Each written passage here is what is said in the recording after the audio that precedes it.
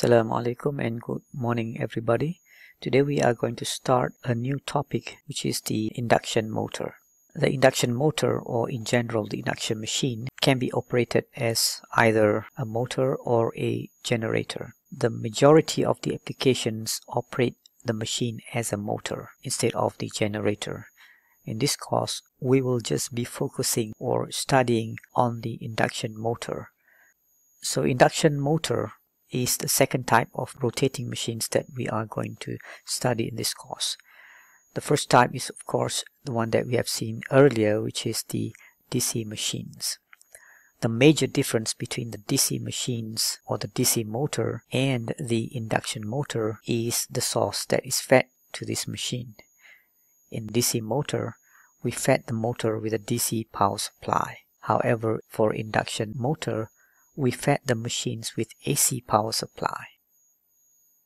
So when we talk about the AC supply, we'll have two variables which describe the supply: the frequency and the magnitude. In this course, we will just be focusing on the steady-state behavior or the steady-state model of this induction motor. What does it mean by steady-state model or steady-state behavior of this induction motor? It means that the behavior of the machines when the frequency or the magnitude of the AC supply does not change with time. The model will only valid under the steady-state behavior of the machines, which means that under the transient state in which the frequency changes with time or the magnitude changes with time, the model that we are going to develop for this induction motor is not going to valid. In terms of the voltage supply, the induction motor can be classified into two types: the single-phase induction motor and the three-phase induction motor. Single-phase induction motor is typically used for low-power applications such as home appliances, fans, blowers, and so forth. On the other hand, the three-phase induction motor is typically used for higher power applications such as that are used in factories, industries, traction drives, and so forth. Both of the single-phase and three-phase induction motors can be classified in terms of the rotor construction. It can be either a squirrel cage or a wound rotor. In squirrel cage induction motor, the rotor is made of bars of conductors. On the other hand, for the wound rotor, the windings on the rotor is exactly the same as the winding on the stator. In our course, we will be concentrating or studying on the three-phase and both squirrel and the wound rotor type. However, emphasis is going to be given to this squirrel cage type. Now let's look at on the constructions of the induction motor. What is shown here is a three-phase induction motor. Like any other rotating machines, the machines are made up of two parts: the stator, which is the non-moving part, and the rotor, which is the rotating part. The three phases on the stator are labeled as A, B, C. Phase A, phase B, and phase C. The separations between the windings of each phase is 120 degrees. What is shown in this diagram here is the two-pole machines, which means that the electrical angle is going to be the same as the mechanical angle. In practice, the stator winding is not going to be concentrated as shown in this diagram here. Rather than concentrated, the winding for each pole is going to be distributed into several slots. The angle between the coil sides, for example A and A prime, can be less than 180 degrees. What is shown here, the coil sides are separated by 180 degrees. If it is less than 180 degrees, we call it a short pitch or fractional pitch or corded winding. What is shown in this diagram here is a squirrel cage type rotor. The small circles shown in this diagram represents bars of conductors embedded in rotor's surface. Let us consider only phase A with side coils A and A prime. The dot here represents the current going out of the board, whereas the crosses here represents the current going into the board. If we have a coil which spans 180 electrical degrees apart, then as we excite this coil, there will be flux produced. If we assume that the permeability of the core, which is made of ferromagnetic material, is much larger than the permeability of the air, then we can assume that all of the MMF drop will appear across the air gap. In other words, the reluctance of the core is basically zero compared to the reluctance of the air gap, which means that the MMF, or the flux produced in the air gap, is going to have a shape of a square as shown here.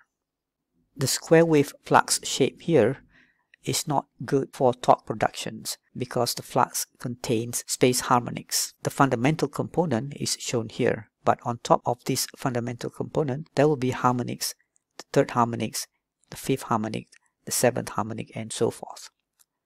These harmonics will cause torque pulsations to the machine. So what we want is to have a flux produced in the air gap to have a shape which is closer to the shape of the sinusoidal in order to minimize the harmonics. We can do that by distributing the slots for each pole as shown here. What is shown here is that we have 3 slots per pole. So if we look at the MMF, or the flux produced in the air gap, every time we cross a slot, there will be a change in the magnitude of the MMF, which is equals to NC times I. For example, if we cross the first slot here, then as you can see in the waveform, there will be a drop of NC times I in the MMF. And as we move to the next slot, there will be another drop of NC times I in the MMF. On the other hand, if we cross the bottom slot, then there will be an increase in the MMF, which is equals to NC times I. So as you can see that the fundamental component of this staircase flux, or MMF, which is produced in the air gap, is going to be closer to the shape of the sinusoidal. The more number of slots we have, the closer is going to be the shape of the MMF produced to the shape of the sinusoidal. For example, in this particular diagram here, we have 6 slots per pole, and as you can see that the shape of the MMF produced is closer to the shape of the sinusoidal. Of course, in practice we cannot have a true sinusoidal MMF because there will be a finite number of slots for each pole. And in order to produce the MMF wave, which is even more closer to the shape of the sinusoidal, we have to arrange the number of conductors in each slot to be sinusoidally distributed. Of course, in practice, this is not going to be easy, and it is going to be a lot easier to place the same number of conductors in each slot. An ideal scenario is to have an infinite number of slots per pole to produce a stepless change in the MMF wave. On top of that, the number of conductors in each slot has to be sinusoidally distributed, which is shown in this diagram here.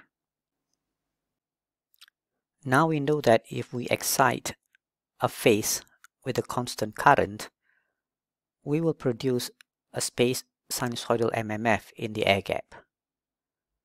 What happens if the excitation current is a sinusoidal function of time? For example, let's assume that the excitation current is shown by this graph here. At t equals to 0, we have 0 currents, which means that the MMF, or the flux produced in the air gap, is going to be 0. As the current increases, then the sinusoidal MMF will be produced in the air gap, and it will be maximum at t equals to t2. As the current reduces, then the MMF in the air gap will also reduce. Again, it will become 0 at t equals to t4. As the current reverses at t equals to t5, then the flux, or the MMF in the air gap, will produce a negative sinusoidal shape as shown here. It will have a maximum negative sinusoidal at t equals to t6. And finally, one cycle of the current is completed. So we can see that if we excite a phase with a sinusoidal current excitation, we will produce space sinusoidal standing wave MMF, or flux, in the air gap. If we excite the 3-phase windings on the stator with a balanced 3-phase sinusoidal excitation, each phase will produce its own MMF standing waves. and the combinations of these three standing waves will produce the rotating MMF in the air gap. Now let us look at on the animations of this rotating wave. This animation is developed by Professor Riaz from the University of Minnesota as shown here. The animation is used to illustrate the rotating wave, which is a resultant of three standing waves produced by the three-phase windings on the stator. As you can see that the three-phase windings produces the three standing waves, which is in red, green and blue, and if you add these three standing waves, you will get the resultant waves, which is moving or rotating around the air gap as shown by the black wave.